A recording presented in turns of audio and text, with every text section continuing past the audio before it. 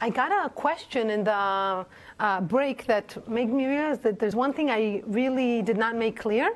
So let me just reiterate one thing that I explained badly in the first hour that I want to make sure people understand. So I said I want to explain again how you go from two-prover or multi-prover, but let's think of two-prover to delegation. Okay? So remember we assumed we had a two-prover scheme where each prover had a query.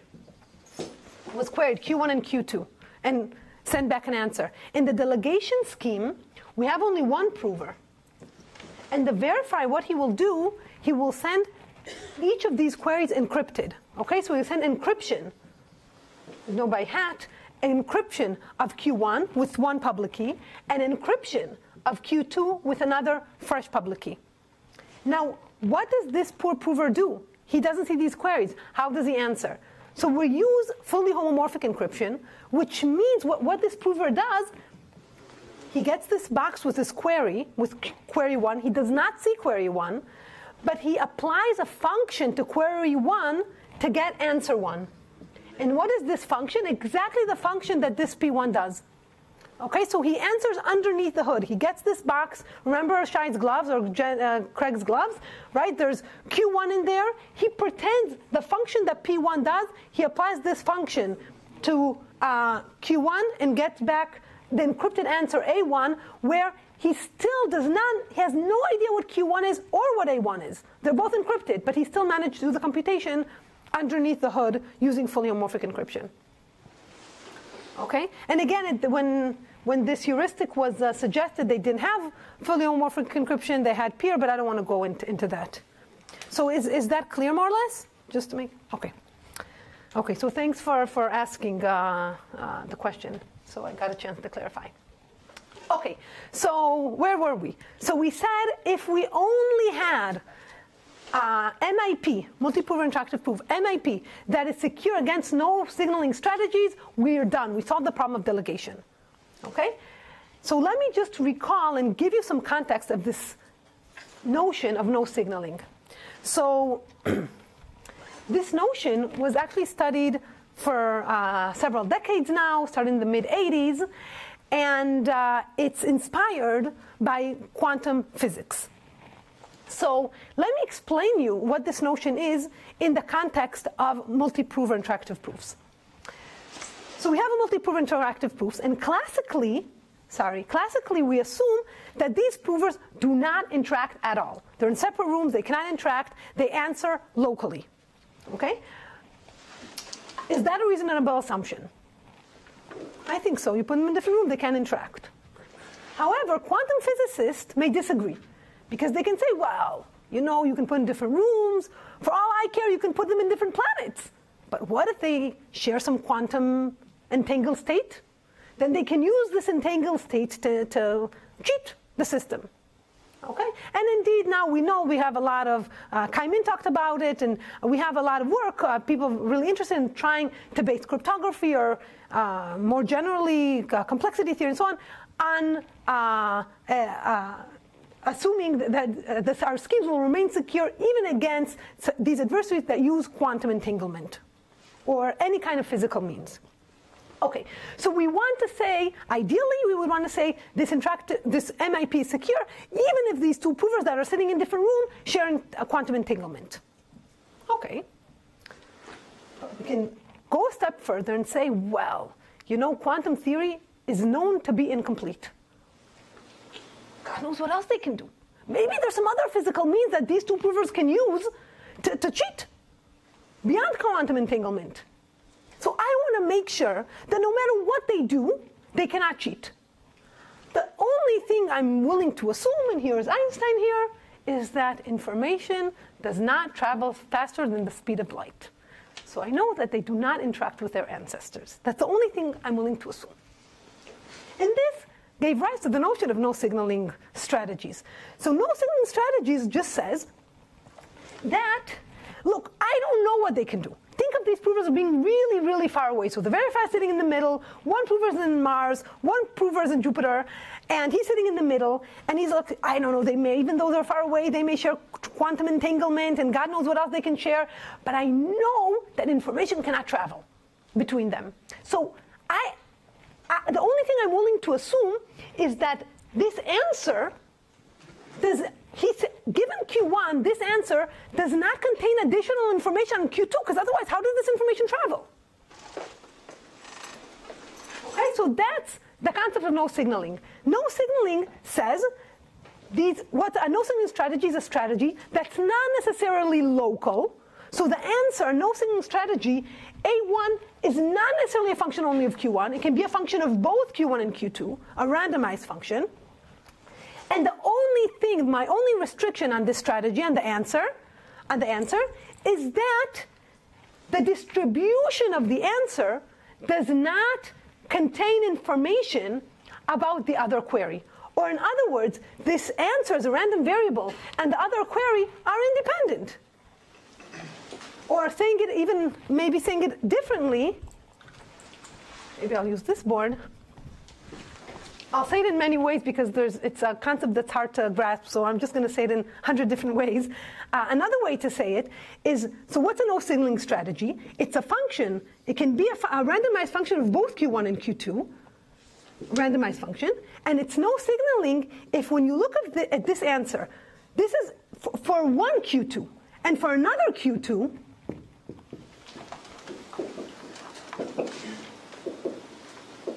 it's exactly the same distribution. So the distribution of these answers are the same. So the distribution of A1 is the same as the distribution of A1 prime.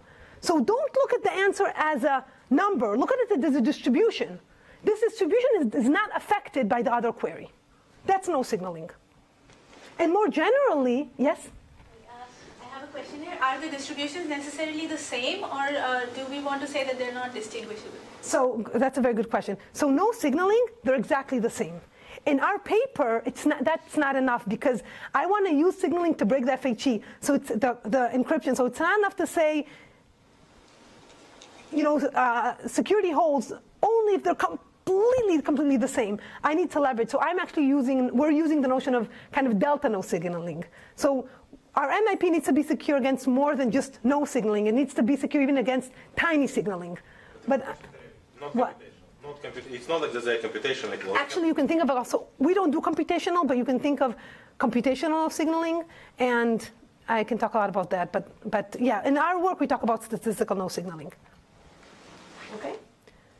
Okay. And more generally, here we talked about two provers, but actually, in our actual proof, we're going to have many provers, like K provers, okay, security parameter, and the requirement is that take a bunch of queries to, Q1 up to QS, to the first S provers, and look at their answers, the distribution of their answers. It's the same no matter what the other queries are, as a distribution. Okay, so when you look at the distribution, you look at the answers, the random variable that corresponds to the answers, it doesn't give you information about the other queries. Why is it enough for you? Because you want to break FHE. Because I understood that this is like an information theoretic thing, this MIP, this no signaling prover. Yes. But yet, cheating provers kind of, in this one cheating prover, he can do something where, it's only computation. He can make more things. He has more things. Why is it enough? So Evgeny's question is, why is it enough to have statistical no signaling? So the answer is, computational no signaling would have been better. It would give you LWE, polynomial LWE. With statistical no signaling, I just know that an all-powerful person can, without the Q. So an all-powerful person, if you have a statistical no signaling, it just means that A1 are distinguished by all-powerful people. But these A1s are very short. Think of it as polylog. So all-powerful is quasi-poly.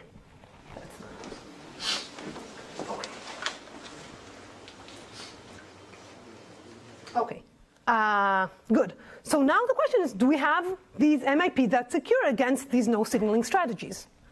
Okay, and again, just as a sanity check note, classical MIPs are the most, because here we really, so we have MIPs, we have quantum MIPs, no signaling and MIPs. In all of these, I'm thinking the honest provers are local. Okay, so there's no quantum, nothing in the honest provers. Now the question is, what's the power of the adversary? Here, we're really tying his hands. He's local. He only answers, he sees his query and answers. And here, we have the by default no nunch result that says you can do all of NEXP.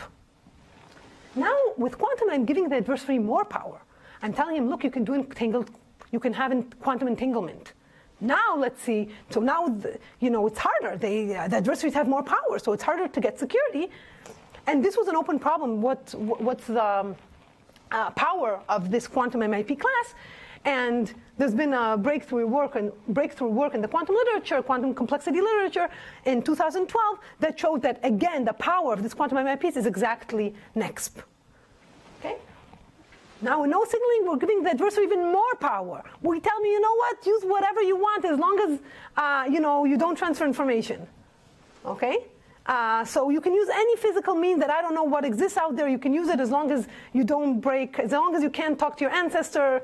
I'm willing to assume that you can do everything else. So now what can we do? And here is what's known.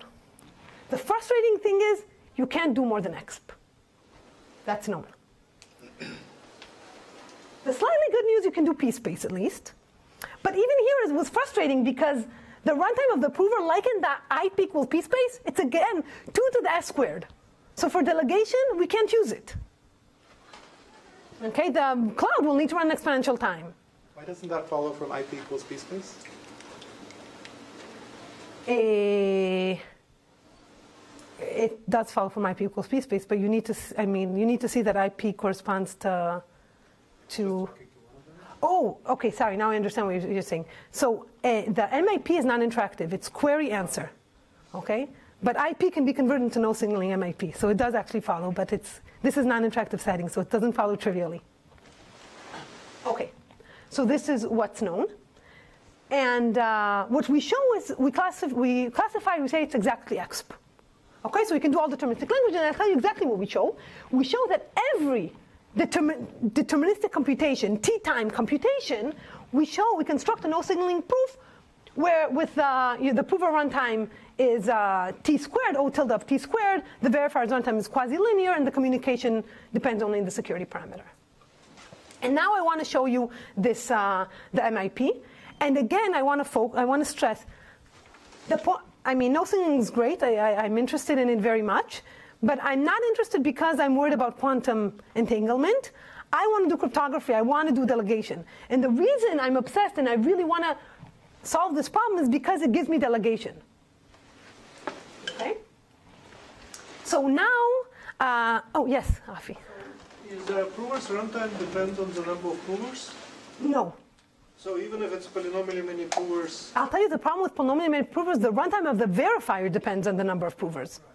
So that's where you pay. But the prover's runtime does not depend on the number of provers. Okay.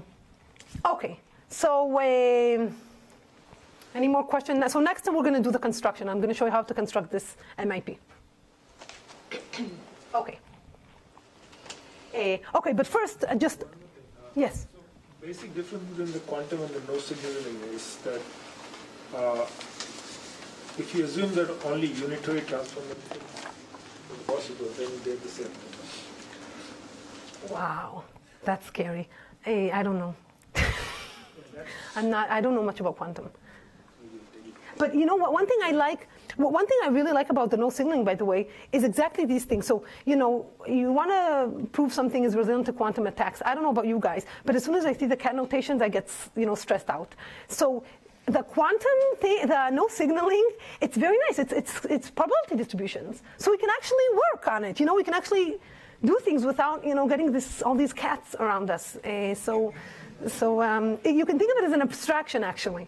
A nice mathematical, so for those who feel comfortable in math world and feel uncomfortable in the physics world, it's, If you assume that physics was Hilbert space and only unitary transformations were possible, then that would imply they're the same. I see. Okay, so just again, I want to do the MIP. Why do I want to do the MIP? Because if I have no signaling MIP, then I'm done. I get my two-message delegation scheme. Okay? And this two-message delegation scheme is secure, assuming the cloud cannot solve LWO, cannot break the encryption. Okay, so construction. Okay, okay, now at this point, from now on I stole Ron's slides, so thank you. So from now on, things are going to improve. Okay, the slides. Okay, so the slides are going to be nicer, but I won't be able to give you all the details because just to explain what really a PCP is or MIP is, it requires kind of a course, more or less. It will take me, kind of a semester. No, I'm exaggerating, but it takes a lot of time. So I'm going to use a lot of things as black boxes and not explain, but at least I'm going to try to tell you where you'll know at least what I'm not explaining and what I am explaining. Okay, so I'm going to construct this no signaling MIP that's secure against my no signaling strategies. So let's start with construction. Okay, so what do the provers do? Okay, I have a bunch of provers. I'm going to have actually many provers, like security parameter number of provers. What do? They get an input f and x. What do? So first thing they do, they generate the tableau of the computation. So think of f as a Turing machine. You generate the entire tableau. Okay, so the height is the time, width is the space. Here we have the input bits. The output bit is sitting over here. They generate this tableau. First thing. Second thing, they encode this tableau. They encode it using a PCP, a probabilistically checkable proof.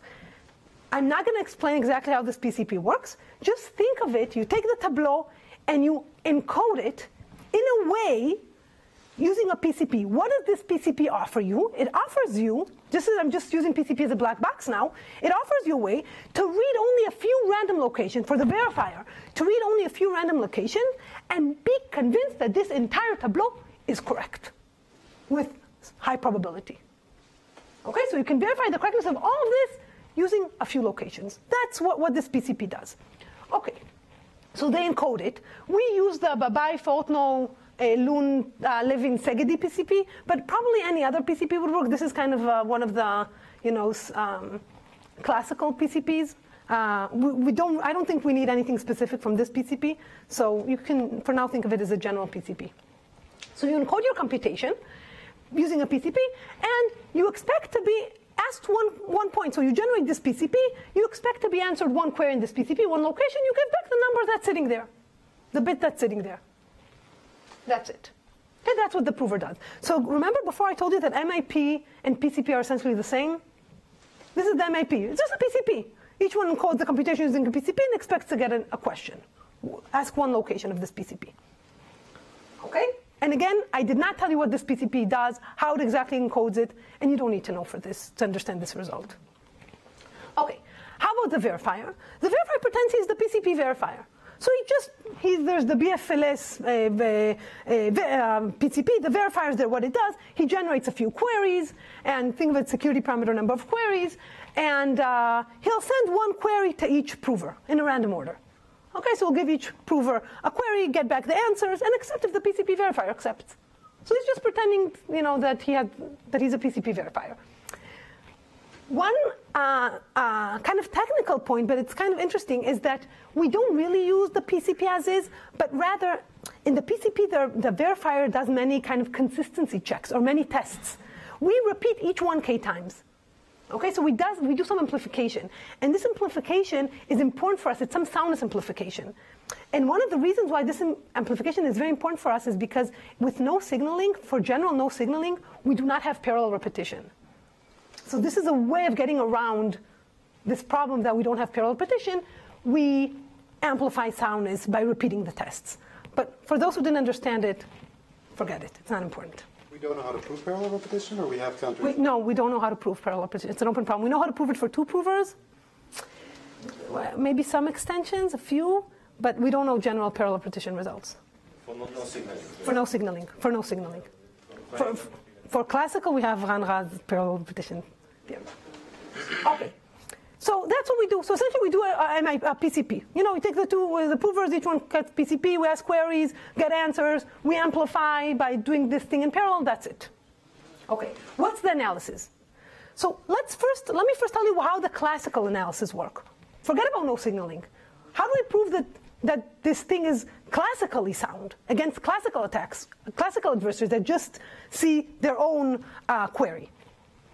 So the way it works is the following. You say, well, if the cheating provers convince the verifier to accept, namely, they passed the kind of random consistency checks that the verifier did. Remember that a PCP, the verifier does kind of queries from a few random location and does some tests. So if these random consistency checks passed, okay, the verifier accepted, it means that the PCP must be, the tableau must be consistent everywhere with high probability, and then they go from local consistency to global consistency, and hence correctness. At this point, this should be totally buggy or weird or doesn't make any sense to most of you. Why? What do you mean local consistency everywhere? So these provers, generated a tableau. So they generate the tableau. I'm just going to put in a long string, doesn't matter. I'm asking a few location, and I accept a consistency everywhere? How do I know that, here I have consistency? I never asked these places. So how can I expect that everywhere I'll have consistency? It makes no sense. So let me explain to you what I mean, that you get local consistency everywhere. So you never, when you want to query a point in the PCP, you never query that specific point. Rather, you do a decoding. Okay? So you think of the PCP, it's an encoding of the entire tableau, and when you want to know what's written in a specific place in the tableau, you decode. You don't read the specific point. Because again, the specific point can put whatever you want. You'll never read it anyway. So you can, you'll never get soundness this way. So how do we, quote unquote, read a point? The way most PCPs work, the way you read a point, so this encoding is essentially Reed-Muller encoding, for those of you who know a little bit about coding theory, and so it's some polynomial encoding, and the way you read a point, you take a random line through this point, and you interpolate. That's how most PCPs work. If you don't understand, it doesn't matter, think of it as some decoding. Okay? In our work, like I said, we amplify soundness by repeating each test many times. The way we would read a point is we take k is security parameter, k random lines through this point, and we'll take the majority. So we interpolate and take the majority. That's how we read a point. But what I want to stress is, the way I read a point is by asking a bunch of queries where each query on its own is completely random. Okay, so even if the point is stuck here in the end, and then I read it by asking random queries.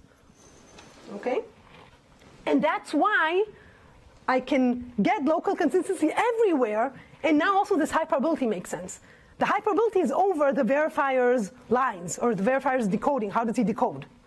The local decoding, the randomness used for local decoding. Okay, so classical analysis, that's how it works. You go from random that the random consistency checks are good, to the fact that you have local consistency everywhere. Okay? And then they go from...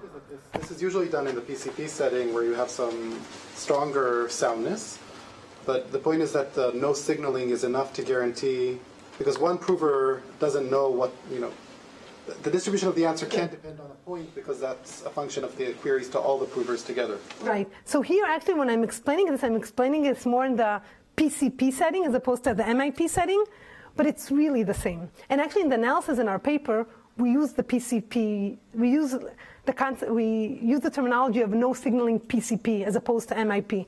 It's very interchangeable. It's really one and the same. PCP, MIP, it's the same creature, so it's whatever more comfortable. It's not so much the distinction PCP versus MIP, but the distinction of a static object versus the no signaling. The no signaling is enough to make this classical PCP technique work. Okay, good. So, okay. Yes. So that's how the classical setting works. In the PCP, now in the no signaling. That's the way I said before is how classical PCP works. That's the proof. Okay, the proof. That's kind of the high level, the two main kind of parts. What about the no signaling? Now our adversary is no signaling. He has more power. Okay, he doesn't have to be classical. So how do we prove security against this guy? So again, it's the same idea. First, we show that if he manages to convince the verifier to accept the random consistency checks, then he must be locally consistent everywhere with high probability. And this part really using just the same PCP techniques. So again, I don't want to explain to you these techniques because it requires a lot of just takes too long, but the same techniques. It just works. You just need to work hard and it works. and our amplification lemma because we don't have parallel repetition. But I want to just maybe explain this again in some other words. So remember, we have the tableau. What do I mean by local consistency? You think of the tableau as a circuit, right, with a layered circuit, and there's kind of gates here. And by local consistency, I mean that if here was a 1 and here's a 0, here also has to be a 1. It's locally consistent. And when I read the value here and here and here, I read it by decoding. What's funny? Yes? Why do you need amplification? Okay. I need amplification. To get like very good soundness, but here you don't care about good soundness. Right? I need, so that's the next. Why do I need very good soundness? So, what? Yeah, that's the next. Very nice. Union bound. See, someone's listening. I'm joking. I didn't get there yet. Someone's just smart enough to jump ahead of me. Okay, so why do I need, so I want here to get local consistency with very high probability. So I want to be everywhere in the tableau is correct with very high probability. How high? 1 minus epsilon, when we think of epsilon, it's very small. Smaller than 1 over t squared. Okay, think of it as very small. Why do I want this? To go from local to global. Okay, so in the classical setting, how do they go from local consistency to global consistency? Let me first show how they do it in the classical setting. In the classical setting, it's super easy. That's the easiest part of the PCP. Let me show it to you in one slide. Okay, how do you do it? Well, okay, you want to prove that you're globally consistent. Globally consistent means everything's correct, everything's consistent. What's the probability that you're globally consistent? Well, it's 1 minus the probability that you're not. Okay, that somewhere there's a local inconsistency. Okay, so again, think of the tableau. You can think kind of each gate. If everything is locally consistent, the inputs are consistent with the x1 up to xn, everything is locally consistent, then everything is correct. Okay, so the probability that you're locally consistent means that you're locally consistent everywhere, which is 1 minus the probability that somewhere you're inconsistent. What's the probability that somewhere you're inconsistent? Well, union bound. How many gates are there? We have a tableau t times s, so minus ts times this epsilon. Now, if I take epsilon small enough, that's why I need the amplification. If epsilon is small enough, smaller than, I take 1 over t to the third, then you're very close to 1 and I'm done. Okay? That's the classical. So the classical, all the work was in the first part. This part, that's all. Local to global, trivial. Okay. Now, no signaling. What's going on with the no signaling? This completely fails. And why does it fail? This doesn't make any sense. What does it mean to be local consistency everywhere? Now, the adversary, his answers depend on the queries. So you give him some queries, he gives you one answer. You give him other queries, you give him another answer. There is no everywhere. Let me maybe explain this, go back actually to our example of coloring. Okay? So take our locally consistent adversary who convinces us that our non-colorable graph is 3-colorable. Okay? He cheats. He's locally consistent everywhere. If you look at each two, you ask him, give me two vertices. Here's 2 vertices, black and red, good. 2 vertices, green and red. So, but how can you don't get global consistency from that? So maybe let me explain it.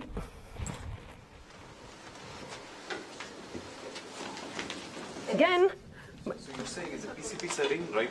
What's written in one entry of the tableau is what's written in one entry. If I ask this and that or this and that, exactly, exactly. Now you could exactly in the classical PCP, when I can read a point in the tableau. Now when I know with very high probability it's 7. Now I read the next one. With very high probability it's 9. That's it. In the no signaling, this is not the case. In the no signaling, if you think about our 3-colorable graph, well, you have some graph. You ask these two, red and blue. Okay. You ask these two, green and blue. How do you get to global consistency from the local? Okay, now the answers are actually a function as a random, it's independent, but it's as a function. It's a function of the other queries, and that's where this fails. So for us, this is the part that's actually going from local consistency to global consistency. That's the part that required new ideas. That's what we need to depart from the classical PCP. You need to think about completely differently and need to go from local to global using other techniques. Okay? Yes? If the computation itself was like redundant, like think of a circuit which is resilient to noise or something like this. So in order to violate the global consistency, you have to violate many, many, many local consistencies. Like, will it make your life easier? I don't think so. Because, well, yeah, if you had to, okay, if to violate global consistency, you had to violate local consistency, then the answer is yes.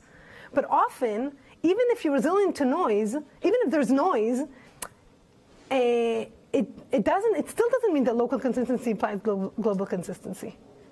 So if you had a circuit where local implies global, then the answer is yes. But not sure what you mean. There are like ways to compile circuits in a way that they will be like super redundant, such that you know. So I don't think that redundancy will help you here. If you think of three colorable, okay, let's take it offline because I'm not sure. But I don't think redundancy will help you. But let me think about it more later. So what does it matter that you are only for X but not NX? Here you'll see. Okay, okay, getting local consistency you can get for NEXP. Okay, so I can come up with, even if the language was non-deterministic, I can still prove that if you succeeded in cheating me, you have to be locally consistent. But I can't prove that you're globally consistent, that you're correct. And here you'll see exactly why. So you have a construction that works for NX also, it's just that soundness gets broken? Yeah, so what I have, I'm showing that kind of the standard MIP with sound simplification, for non-deterministic languages, if the adversary is local, he cannot cheat. For deterministic languages, even if he's no signaling, cannot cheat. But I can't prove that for non-deterministic languages, if you're no signaling, then you actually can cheat. And there is an attack because you said... There's an attack because you're an EXP. So where is X used in the proof specifically? Here, you'll see now. Now you'll see. It's the part that I go from local consistency to global consistency. So now I have the MIP, and suppose that I have my adversary that he manages to convince me of local consistency. That he cheats, but in a way that when I ask these three, he's locally consistent. When I ask these three, he's locally consistent. When I ask this gate, he's locally consistent. I want to prove to you that it means that he's globally consistent, that this is correct. And I'm going to really use, in a very strong way, the fact that this language is deterministic, that this computation is deterministic. And you'll see why right now. Okay. Yes? So the local to global is really it's just union bound, right? In the classical setting, not in my setting. In my setting, it's not union bound because You can still do union bound with the number of things that you're union bounding over tuples. As opposed to... We have no way of checking this, so she's telling you in the graph she's locally consistent everywhere. Let's think again of the three colorable graph example. Okay? I can prove to you that the graph is three colorable, even if it's not. I can prove to you with probability 1 that it's three colorable, and I'm always local consistent. For any two you look at, consistent. It doesn't imply global consistency. So if I just repeat the same query many times, does it help? No. You'll repeat it. Okay. No interruption. Because If you come up with different colors. Okay, good. So good. So what you're asking, well, the more questions you'll ask, the more your locality will grow, and it will help you. But look, if you'll ask the entire graph, then yes, if he's consistent in the entire graph, you got a three coloring. So you can ask, give me all the colors. But the idea is you want short. You don't want you want the proof to be short. You don't want the proof to be give me all the colors. So how local you are, so I say local consistency. Okay, what do you mean by local? Local meaning I know, is this local? Is this, how local is local? You know, so we're gonna see that right now, okay? But the bigger the locality is, the easier our proof will become. And I'm going to really use it right now. So maybe I'll jump into the proof and you'll see. Okay, so here's the first attempt to go from local to global. Okay, let's look at these. I know that it's local consistency. What does it mean that a local consistency? Well, this is consistent with the input, so this is x1, x2, and this is consistent with these, which means it's correct, the correct value. Okay, so I know that by local consistency, what I have here is correct. Good. Well, but by no signaling, it means that what I have here is correct, even if I asked other queries. Because whether it's correct or not, it doesn't matter on the other queries. It's no signaling. And here already I'm using the fact that it's deterministic. Already here, what do I mean correct? Think of the 3 coloring example case. What color is this? Red. Is that correct or not? There's no such thing as correct color. And here I'm really using the fact, is what's written here, is it correct? Is it really x1 and x2 or not? Okay, by no signaling, it's still correct. Good. Also, this should be correct with probability 1 minus epsilon. Same argument exactly as before. Now, let's go here. I get local consistency with probability 1 minus epsilon. Now, if this was correct, and this is consistent, then this is also correct. So I get that this one is correct. It's probability 1 minus 3 epsilon. Okay. Okay. It's still correct, even if I didn't ask these queries. I asked other queries, because it's no signaling. And so on and so forth. In the ith layer, the same thing. I say, well, if this is correct with from probability 1 minus, I know, some epsilon I, and this is correct with probability 1 minus epsilon I, this is consistent, so it's also correct. It's probability 1 minus 2 epsilon I minus epsilon, and so far. And then I'll get correctness. Good, it's fine, but the errors grows exponentially. Okay, so I say if this was correct and this was correct and I'm consistent, then I made progress. But I need both to be correct. And so I lose. My error doubles each layer. So it only gives me delegation for low depth computation. That's not good enough for me. I mean, that's fine. We knew how to do that before with the depth D. But I want to go beyond that. And again, I want to note that we did use the determinism to make progress because we always had there was some anchor. Is this correct or not? We don't have this anchor in non-deterministic computations. Would it help if if you knew there was a unique witness? No, it wouldn't, because it wouldn't. Unfortunately. Okay. So that's not good enough because they are doubles. Let me show you how to get rid of the error doubling. And here I'm going to go to what you suggested, which is let's make my locality bigger. Suppose I had enough provers to actually ask them, give me the values of all these gates. Okay, so suppose I had like more than S, the space number of provers, and I ask all of them queries, and I could interpolate and find all these values. So I have a lot of provers, like the space, which corresponds to the verifier running in a lot of time, like the space. Going back to my question, so if this thing was redundant, then it suffices to read like part of this law. It's the, in the older one. Yeah, we're using that. This kind of, I don't know if you gains anything, but if we can make it redundant but we still, so maybe I'll get to that in a minute, but we use this technique inside. Okay, so if you could ask all these queries to the provers, then now all this is local consistent. Okay, so if they're locally consistent, then what does it mean to all this to be local consistent? This is the input, and this is consistent with it, which means it's correct. So you get correctness probability 1 minus epsilon. For the whole layer. For the whole layer, for the whole 2 layers, let's say. Now, if this layer is correct with probability 1 minus epsilon, it's still correct even if it's asked with the next layer, because it's no signaling. Whether it's correct or not does not depend on the other queries. So this is still correct. And with probability 1 minus epsilon, this is consistent. Now, if this is correct and this is consistent, then this is correct. So you get correctness. You paid another epsilon. Okay? And if this is correct, it's still correct if you ask the next layer, because it's no signaling. This is correct. Does not affect whether the other queries are here or here.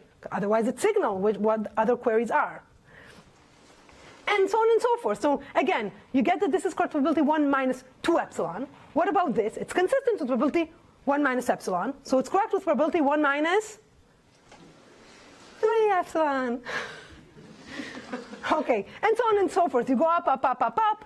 You get the top layer is correct with probability 1 minus t epsilon. And so now as long as epsilon is smaller than 1 over, say, t squared, we're good.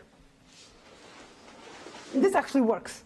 Okay? So we avoid the doubling of the error, the exponential loss in the error. Unfortunately, we paid in the runtime of the verifier, or the number of provers. Now the number of provers is like the space, the verifier's runtime is like the space, and we got delegation for small space computation.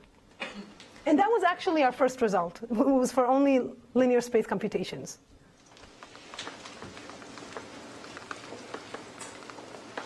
The third attempt, which I'm not going to talk about at all, but I just want to mention, is how to improve the locality. So I showed you if you had the locality, like the space, we are good. We don't want to assume that. And this goes back maybe to Benny's point. So how do you improve locality? I'm not going to say anything about it, because it's, but just in one sentence, the idea is that before you do the PCP encoding, when you have the tableau, encode each layer of the tableau. So take the layer, apply an error correcting code to it. Take the second layer, apply an error correcting code, and so on and so forth. And then apply PCP on this tableau, and then encoded tableau. Why? What does it help us? The only thing I want to say why it helps us is it's more redundant. And the way, essentially what we're using here, we're saying you don't need to check the entire layer to be sure that the layer is correct. It's enough to check a random point in the low degree extension. If there's somewhere error in the layer, the error will propagate, and there'll be a lot of errors in the extension. So you'll catch it by just reading one point instead of the entire layer. I know this is very little information, but just to give a sense of the things we're dealing with. This is a totally naive question, but you're already doing a PCP, which is already an error correcting code, right? So Yeah. Is there intuition for Yeah, so no, it's a good point. So what Vinod is asking, you already have a PCP. Why do you need to encode and then do a PCP? Maybe you don't, but we wanted to use this as a black box. It's very simple to do it this way, but maybe you can use, you're asking why do you need to encode again? You have already an encoding. Maybe you can use the outer encoding and not put in, maybe. But just makes everything more modular and cleaner. Okay. So this is, okay, that's all I want to say about the proof. But what I want to convince you is we essentially used a standard. We started with kind of an arbitrary PCP. Probably a lot of other ones would exist. It's kind of the standard PCP that's used for classical setting. And we proved that for deterministic languages, it's even secure against no signaling adversaries. Okay, so against a stronger adversary that's not necessarily local, but he's still no signaling. Okay, and the prover's runtime there was squared because he ran in the tableau. The tableau can be kind of t times s. In the worst case, s, the space is like the time. So that's why the t squared here. The verifier turns out to be very efficient. In the PCP, that's just how it works. And the communication is very small. These are things that we get from the PCP. Yes? Comment on why this unique witness thing fails? Because it has to fail, right? Yeah, it fails, yeah. It needs, because you say it's inside. I'll tell you why it fails. How do you know that what you have there? In what I'm saying I made progress. So the cheating prover, now I have the cheating prover, there is no witness. Okay, he's cheating. I'm taking X that's not in the language. So let me just repeat the question. Rafael was asking again the question that I got. Vinod, did you ask it before? Guy, you asked it. Sorry, right. What if you have only a unique witness? Why doesn't this work? So I'll tell you, let's try to see the proof and you'll see why it fails. Now I have a cheating prover. X is not in the language. We don't have a witness. Not one and not more than one. 0, it's not in the language. Okay, we don't have any witness. And now you're trying to prove. Okay, look. He's not writing the witness anywhere. The witness is big. So you look at the one bit of the witness. Once you get a red, once you get a yellow. You read it with this query, you got red. You read it with this query, you got yellow. There's still no notion of correctness. You see, I mean, there is no witness. So every time he can lie, he each time needs to give you a small witness. You know, like a small part. And in this part, he can lie. So it's confusing because it seems like, well, there is a witness. There's a notion of correctness. But when he's lying, there is no witness. There's nothing there. So that's why it doesn't work. Yes? You basic strategy was to split the adversary into signaling or not signaling, kind of. All right. What if this adversary is using some mixed strategy? So no signaling is more general than classic. So no signaling, I'm saying, look, he can give me he can be classical, so just the function can be only a function of Q1. No, that's fine. No, I'm just saying, like, when you do the reduction, I mean, you say that, okay, if he's signaling, we get breakup FHE, all right? The reduction from MIP to here, or what? Sorry, can you repeat the? Not from MIP to here. Okay. When you do delegation. Uh-huh. So there you say that either he's signaling or he's not signaling. Mm-hmm. So what if the adversary is like mixed in that strategy? Okay, no. So I guess, good. So I want to say either he's classical, either he's no signaling. In the reduction, I didn't say it's classical or no signaling. I said either he's no signaling or he's signaling. No signaling includes classical. So in the reduction, so you're asking the reduction from MIP to delegation. Yeah. Right, from MIP to delegation. So the reduction from MIP to delegation says, look, the adversary, either he's using a no signaling strategy, which includes classical. Classical is also no signaling. Classical is a very benign no signaling strategy. You don't signal if you're classical. So either you use that type of adversary, and then you break my no signaling scheme, because my scheme is secure against no signaling strategies. Or I'll tell you where it does come. Or you use a signaling strategy. But if you signal, then I can't. This is not. This strategy could be dependent on the queries. Like which one you want. So I think of him ahead of time. He applies some function to the queries. This function that he applies is either A1 signals information about Q2 or it doesn't. If it doesn't, it may be classical. It may be, like it's just local. It doesn't signal information, then I break the no signaling MIP. If it signals information, I'm going to break my FHE because I got information. Yes? I don't know if this is what John asked, but what happens if it's signaling just a little bit? I mean, why is your... Good. So the answer is, you're right, I cheated. What I actually prove, I prove that my MIP is secure against strategies that signal a little bit. And now if you signal only a little bit, you break the MIP. If you signal more than a little bit, then you break the FHE. So our actual theorem is that it's secure even if you signal a tiny bit. You're still secure. And if you signal more than a tiny bit, then you break the FHE. Okay, so in the last 10 minutes, can I say something about memory delegation?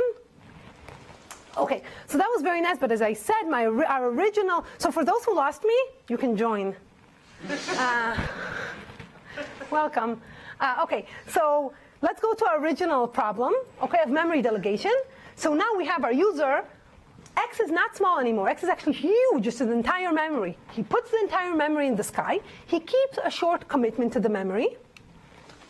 And now he asks the cloud to do computations for him. Okay? And he gets back the answer of the computation with a proof. And more generally, this computation can actually change the memory. And if it changes the memory, then he expects a new commitment to his memory, because the memory is now changed. And we want to make sure that this proof is sound and that it has our efficiency guarantees that we want. What we get is actually, as we talked about, the verify runtime only depends on the security parameter, independent of the memory or of the runtime of the computation, and there's very little overhead in the prover's runtime. So he's like, we think of F as a RAM program, and again, in this setting, RAM is very important because the memory is huge. You can think of it as like exponential, so there's a big gap possibly between Turing machine and RAM in this setting. Okay, so prover takes time proportional to the time of the RAM computation. What was the initial? I guess you still need to put your initial data. I guess that's like linear. I mean, there is no. You just give the data. Okay. You don't. Oh, you're saying this commitment. And so on. It's. Yeah. So let me tell you actually. Okay, I'll tell you in a minute. Let me first. Yeah. So this is what I said. This is the theorem. Let me first mention previous work on this regime. So, and this kind of memory delegation or sublinear delegation. So there have been works. There's been work on memory delegation, which is very similar. It solves a similar problem, but there, the prover's runtime, or the cloud's runtime, he always needs to read the entire database. So even if you ask him on a tiny part of the database, he needs to read the entire database. So that was kind of what we're trying to improve in this work. And then there were a lot of related models, which Ron talked about interactive proofs of proximity, arguments of proximity, homomorphic signatures that we heard about yesterday or the day before probably. And then there were a lot of works on sublinear delegation for specific functions, okay, which I'm not going to mention. So, okay, so how do we delegate RAM computation? The paradigm is very similar. Okay, we say, well, how about we do a multi-prover proof for RAM computation, and then we'll convert it to a two-message delegation scheme, exactly as before. So that's the idea. Okay, we'll do a multi-prover proof and convert it. So we learned something already that doesn't work. We'll need no signaling. Okay, so our focus. This part to go from multi-prover to one-prover, exactly the same, nothing changed, just use FHE. The focus is how do we get multi-prover proofs for RAM. And note here, before, what was nice about the work that I explained before, we very quickly stripped away the crypto, and we remained in information theory land. That's very nice. You know, you don't need to run after simulators and stuff and assumptions and so on. You're in information theory land. It's very nice. Here, unfortunately, we don't have this luxury because this is not really a proof. It's still an argument. Why is it an argument? Because I delegated my huge memory. I kept some small hash of this memory. And if the adversary can find collisions to this hash, he can cheat me. So even though I went to the multi-prover setting, I didn't get my information theory that we wanted. But, you know, we got, at least we have many provers. Okay, so we do a multi-prover argument system, not actually a proof system. So this is a computationally sound proof. So an all-cheating prover can cheat us, but we show that a cloud that cannot break our hash function, cannot find collisions, cannot cheat. Okay, so how does it work? How does our multi-prover interactive proof looks like? So first, going back to Evgeny's question, I just give my data. Think about, you know, there are many provers. I give each one my data, and I keep a commitment. What's this commitment? Very simple, it's just a Merkle tree. Okay, so I just, essentially any commitment that's locally decodable will work. Okay, so what's a Merkle tree? Again, any commitment that's locally decodable will work, but you can think, I take my memory and I hash down 2k bits to k bits, and I go up, and I keep my root. The root is my commitment. Okay, how does the no signaling argument work? So it's exactly the same. Everything's exactly the same. Okay, you generate the tableau of the computation, you encode the tableau using a PCP, and you expect to be queried in a single query, and a single point, and you answer. Nothing changed.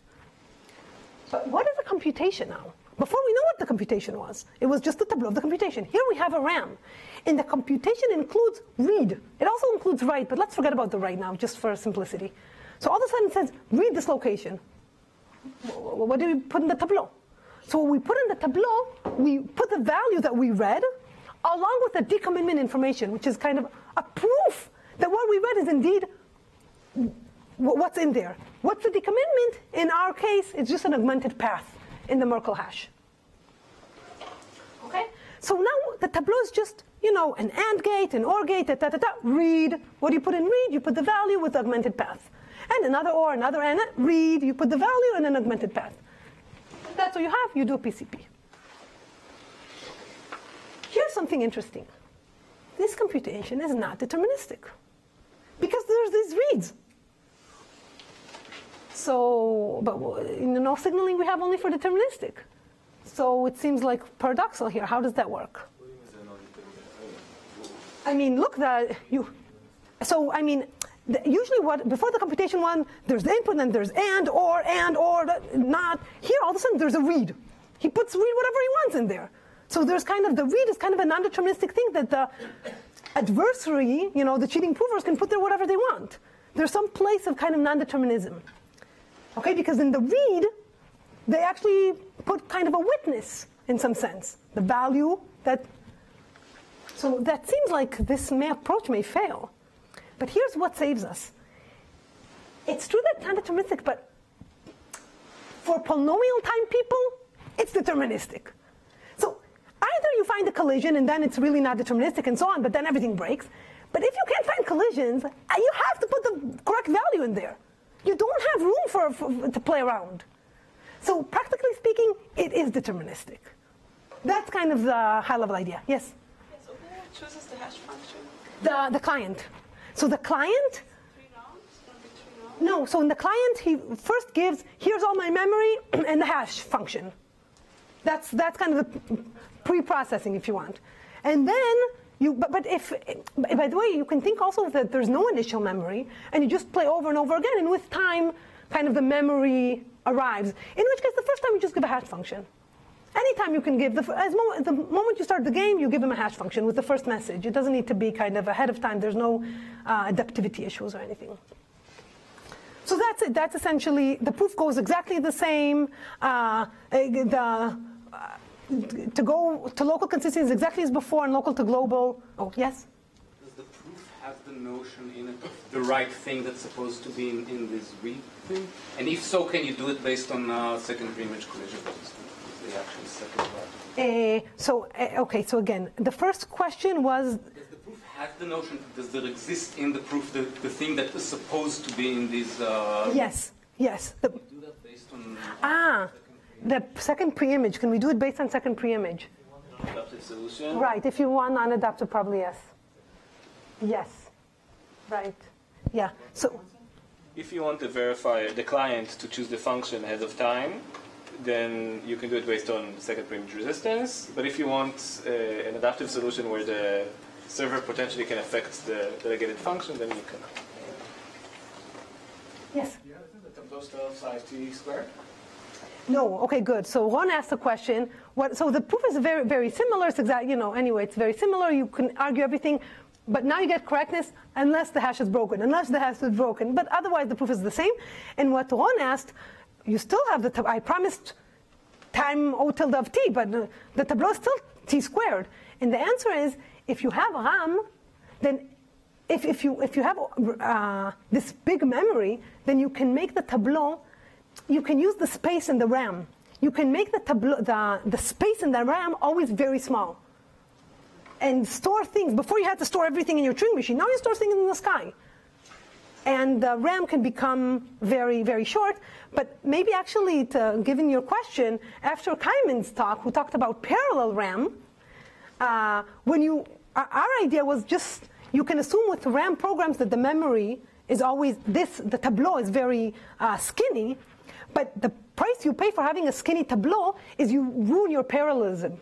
And if you want to do parallel RAM, we can't, then this becomes fat. And if this becomes fat, then we need to go to the third. Here we're kind of, in the KRR, I showed you the way to get around the space issue is to use this error correcting code and so on. Here we don't use it because this is so short anyway, we don't even need to, it's okay to have this many provers. This is only security parameter.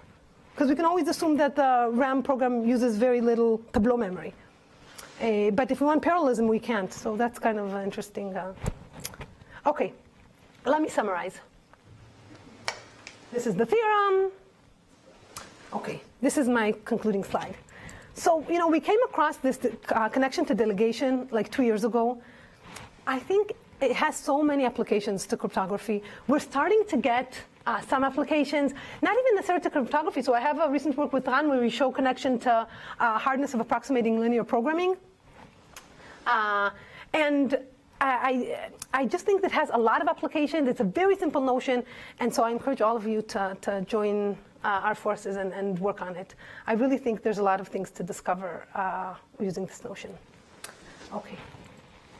Thank you.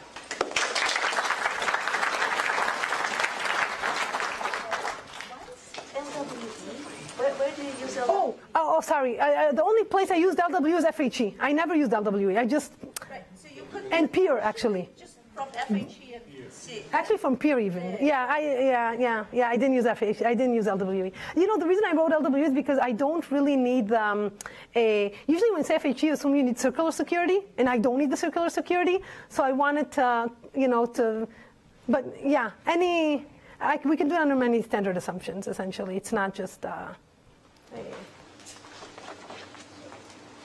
this previous? Yes.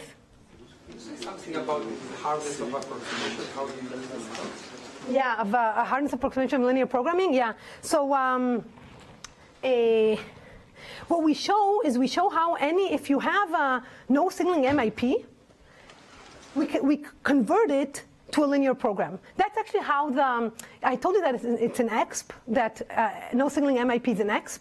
And the reason it's an exp is one can show, it was shown, that you can convert it into a linear program. And so what we do essentially, this is very, very high level, we take our instance, any instance in exp, and we reduce it into a linear program. And so now if you could do like better space complexity or something to this linear program, then you have better space complexity for all of exp, which is unlikely. So it just boils down to transforming any no signaling MIP to a linear program. That's essentially the one sentence answer. Yes? So even if you're using FHE to compile the problem, do you have the rejection problem? So we have a rejection problem, but it's not a problem because we don't have we don't reuse it. We think of it as two-message delegation, and it doesn't. We each time do a fresh query. If we could have reused the query, we could have made it in one round and have to use the same queries all the time, and then we had a rejection problem. So one thing you can do, I said it's two-message. Put one message ahead of time. Reuse it until something bad happens, and then you can do it ahead of time. But it's not really a problem because we're not relying on some pre-processing. Sorry, this on the previous slide you mentioned the work of, I guess, Pennett and Rosblum. Yes, right. Publicly verifiable to message, so that's an improvement to your work, or there is some caveat? No, it's an improvement, but it's different assumption. They use multilinear maps. Oh, I see. So they improve in the fact that it's publicly verifiable, but the assumptions are less studied. Oh, I see. So you're saying for multilinear maps and the same, efficiency, kind of similar efficiency? Similar efficiency. And for RAM, from multilinear maps? Polynomial time hardness assumptions on multilinear maps. Polynomial. Oh, I see. Okay. So if you want to do RAM with IO and so on, can you? So there's other results which I mentioned in the beginning that does delegation for RAM for IO, but it's the secure. If I understand correctly, so excuse me if I don't understand correctly the literature. I don't think I understand it perfectly, but if I understand it correctly, they get RAM from IO, but the security only holds if the adversary cannot choose the functions adaptively. So in our case, so you give the RAM, and now you want to say that no matter what function is going to be computed, he can't cheat. But in delegation, typically, I'm the guy who chooses the program, right? Well, I mean, yes and no. I mean, Can't you use complexity leveraging? I don't think you can because the number of functions is unbounded. But you do it again and again and again and again and again, unbounded many. If you do it one time, yes, but it's less interesting because it's huge memory. The point is to do many computations, and it's unbounded, so it's not clear to me how to do leveraging. So what's the next major challenge? So this is done as an area, or there is some still some? Okay, do it publicly verifiable. Okay, publicly verifiable without multilinear maps? Okay. Like from LW? No, for RAM. The Pennett Rosblum, but even though probably you can extend to RAM as well, I believe. So I would say the main challenge is publicly verifiable under standard assumption, or try to go to NP, non-deterministic under standard assumption. I know Daniel and Craig may object, but still there's room for work on non-deterministic delegation. That kind of goes around Daniel and Craig's negative result. And in the statistical setting, because when Ron mentioned something open in the statistical setting, is there anything interesting for people who don't want to do computational stuff? Oh yeah, so the most important, right? The obsession of Guy and me. Interactive proof with efficient provers. IP equals P space with efficient provers. That's the most interesting question, in my opinion. Just it's a complexity theory, but Yeah, exactly. Are there any lower bounds, like 2 messages if possible? Oh, but no, but I want polynomial many messages. Yeah, for 2 messages you can do, because you don't think that AM equals P space. But polynomial many rounds, P space, prover running time poly T, verify running time poly S. Do you know anything for AM? At this point we know 2 to the S squared or something. 2 to the S, actually. The muggles give 2 to the S. But not better. I want to. AM is a trivial? Oh, sorry, the delegation for AM? Well, I guess it's, it's 2 rounds anyway, I guess. You can. Which one? Yeah, you can do. AM is just 2 rounds, and you just. Verifies running time. AM could be large. If you want linear time verification, AM was linear time verification. Oh, right. That's a question.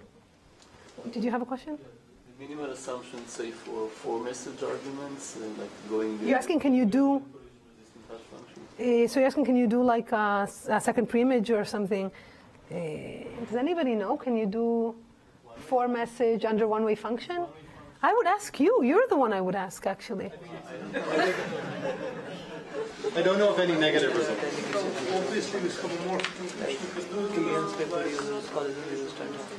Right, but the question can do it with less than collision resistant. One-way functions. So perhaps you should take further discussion offline, and thank Yael again. Thank you very much.